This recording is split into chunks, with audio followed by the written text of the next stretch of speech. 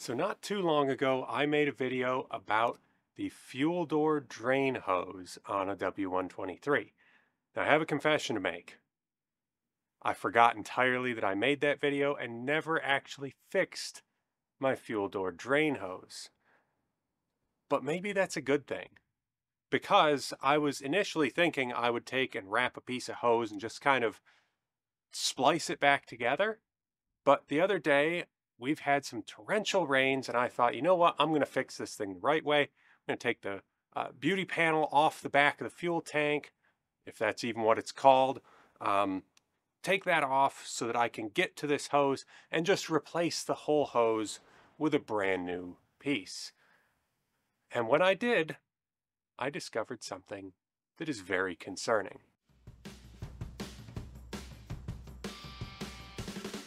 So this is, as you can tell, the trunk of my W123. Now I've pulled out, there's there should be four of these little 8mm that hold this panel on in front of the fuel tank. And let me show you what I found when I pulled this panel out of the way. I don't know how great that's going to show up on video, but this tank is dented in a lot, like a whole lot. Now, the reason for that is that the tank vent is clogged.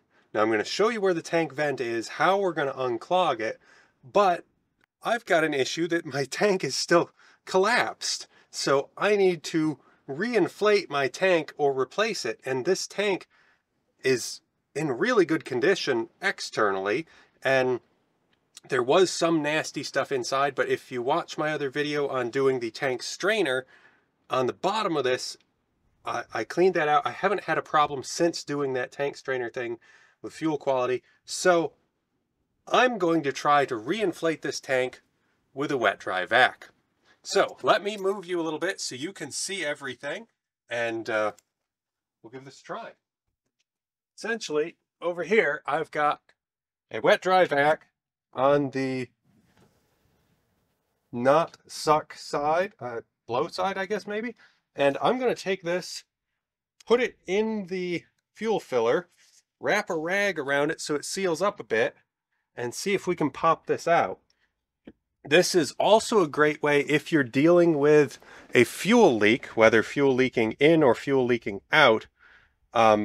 Putting a small amount of pressure in your tank can help you narrow down those leaks.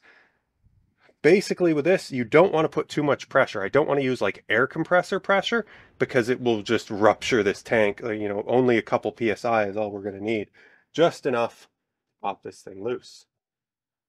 So let's see what this does.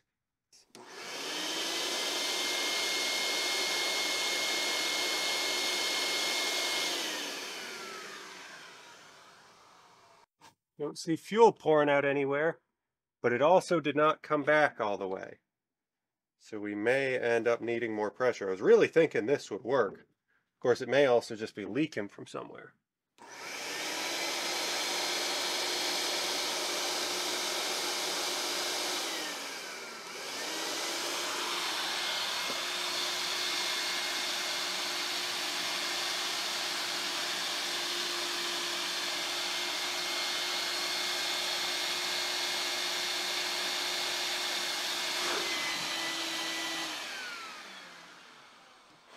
All right. Well, that was a valiant effort by my little baby shop vac. But as you can see, it hasn't done anything. So I guess maybe we are going to try an air compressor method. Anybody got a fuel tank for sale?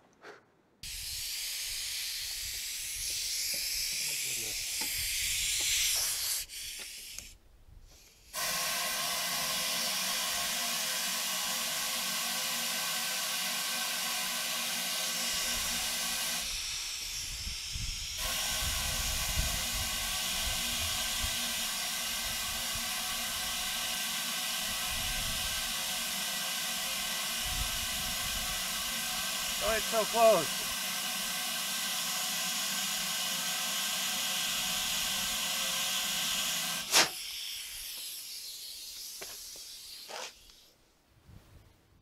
No massive fuel leaks underneath, so that's a good sign. It is improved, not quite all the way. We've still got a pretty good dent right here. It popped out that center, which is a big improvement. I was worried about it damaging the metal, but it looks like it's okay. It's just cracked the paint off. You know, I think that's about as far as we're going to get it. So it's a little hard to see on camera, but that is a distinct improvement. It doesn't look caved in so bad. It is still a little bit, so maybe I'll have to revisit that later. But for now, we're going to say that's okay. It's certainly going to gain me gallons more of fuel capacity. Now, let's go underneath the car and find out why this happened. Just in front of the left rear tire, you'll find this little guy. This is our tank vent valve. We're going to take a pair of pliers, squeeze one of these pinch clamps up here, and pull this valve off.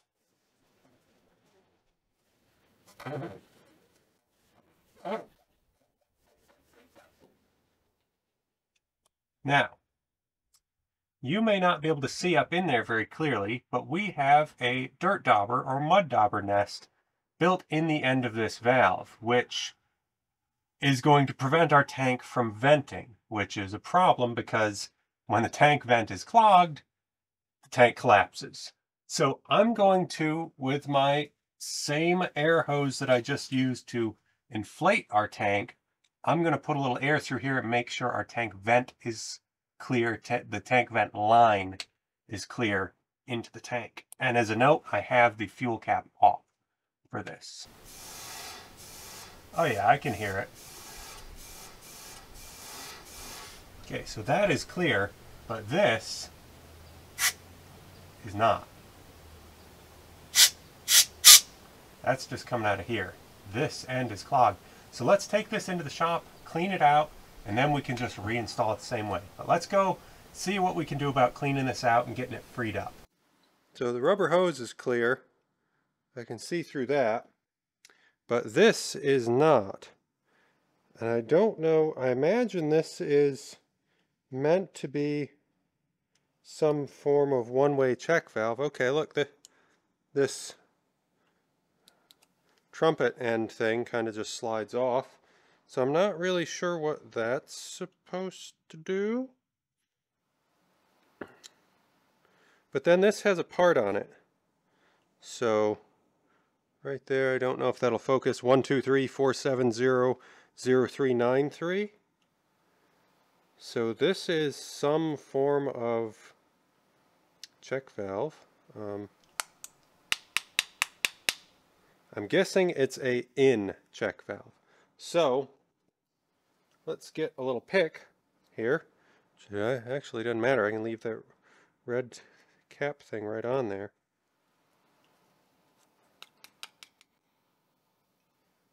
Yeah.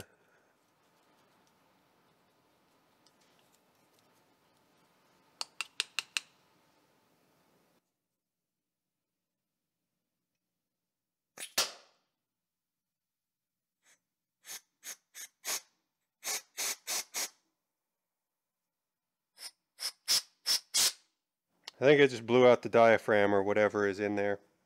Something is now broken in this. But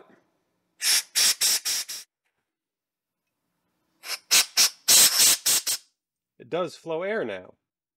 Well, that's not really the ideal solution to destroy the valve. What I'm going to end up doing is putting this back on in the same format and ordering or seeing if it's possible to order one of these new part numbers or find some sort of equivalent replacement. So let's go stick this back on the car and see if it solves anything. All right, we can put our freshly destroyed check valve back on. now that it's no longer a check valve, but a coupler. And I will look into replacing that. But in the meantime, whoops, get our clamp back on there. Now, our tank will actually be venting. So I'm also noticing I've got a little bit of rust repair to do under here. These floor pans right at the back corners here, especially if you've got any water intrusion issues, which I did have.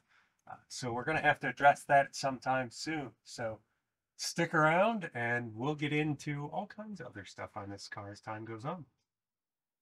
Well, now that we've got that fixed up, I'd say I'm going to roll this into my yearly services, something that I'm just going to inspect every year just to make sure that those relentless mud daubers haven't built a nest in there.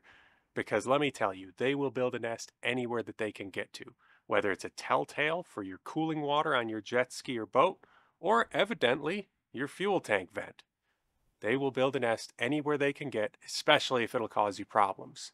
So when I'm doing other yearly services, whether that be oil changes, valve adjustments, or other stuff, especially if I happen to already be under the car, I'm going to make it a habit to just inspect and make sure there's no dirt in the end of my tank vent.